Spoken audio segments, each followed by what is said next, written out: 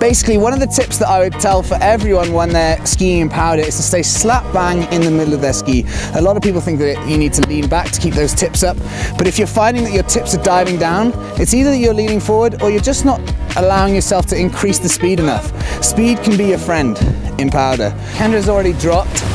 One thing I noticed when Kendra was coming down was that you could see air between her legs, which means that her feet are very wide apart, which means that the inside ski is doing a lot smaller curve than an outside ski, and as a result it's more likely to dig down and bog down. Realistically, we want to bring that stance slightly bit closer together to increase the surface area underneath our skis so that we can have a much nicer float, and that helps us to keep the rhythm. If one of our skis digs down underneath, then we lose the rhythm.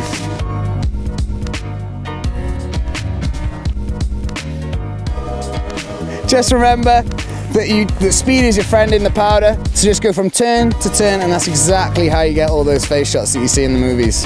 So that's enough from me, and thanks very much, goodbye.